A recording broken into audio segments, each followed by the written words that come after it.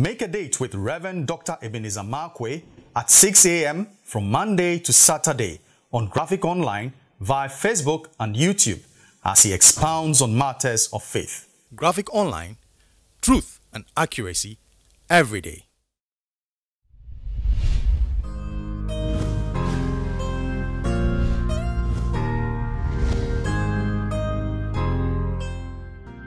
Hello, this is Rev Dr Ebenezer Markwei of Living Streams International, bringing you matters of faith with Graphic Online.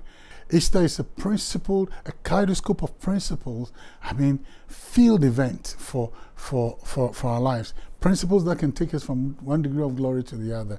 And this morning, I'd like to capture my thoughts with the words, bloody hands. Now, you remember Pilate. Now, Pilate looked at Jesus, at the trial of Jesus, when Herod, and it is very, very interesting. Herod and Pilate had been mortal enemies for a very long time. But for this particular thing, the crucifixion of Jesus, they became friends. We'll talk about that later. But here's the thing. When Pilate examined Jesus, examined him, he interrogated him, he brought him before, he used every principle of the law. He said, I find no fault in this man. And yet the cacophony of crucifying him was deafening. The noise was so deafening that Pilate said, well, if that's what you want, I'm going to give it to you. And then Pilate did something that for me was weird and absurd. You knew the man was not guilty. You knew the man was innocent. You knew the man had not done anything. And then the Bible said, then he took a bowl of water and washed his hands and said, I have washed my hands of it. You think that washing of your hands with water and soap will take away the blood that has stained your hands? The bloody stains will be there. A man's blood is on your hands. You can wash your hands, you can bath, you can use parasol, you can even use whatever it is. You can even burn this thing with acid. But I can tell you that it will never take away the guilt. It will never take away the stain, the bloody hands that you have. It will never take it away. You know, this is what happens sometimes. Sometimes we know someone is innocent and we know the other person is innocent.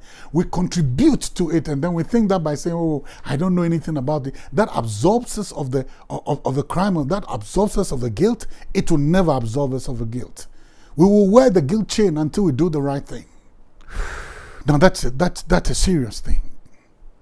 And you'll be very, very surprised that sometimes you spend time in the assassination of somebody's character, and then when it comes to the crunch, you say by the washing of your hands or by saying, well, I don't know anything away, that absolves you of the guilt. It does not.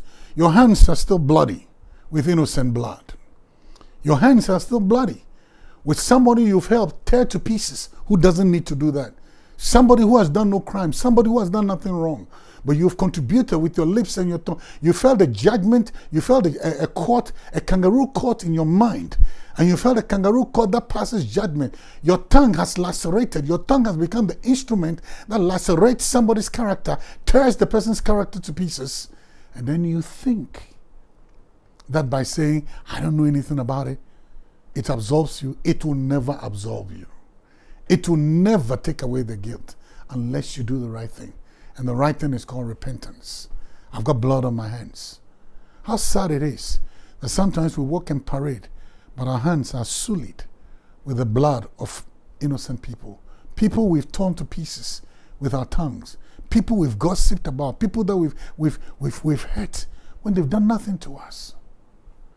And by pretending we don't know, we think the guilt will go away. Well, in our minds, sometimes our consciences can be seared with hot iron, but it doesn't change the judgment of God. It doesn't change it. It doesn't change the truth. The truth is that you got blood on your hands. So maybe it's about time now you take a good look at your hands and see whether these hands of yours have been bloodied with innocent blood. And sometimes it's about time you go back to those people and say, I'm sorry. And above all, look up to heaven and say, heaven, I'm sorry.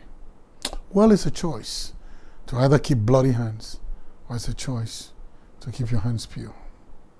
Water will not wash away the guilt, but the blood of Jesus washes away the guilt. It's a choice you have to make. See you later.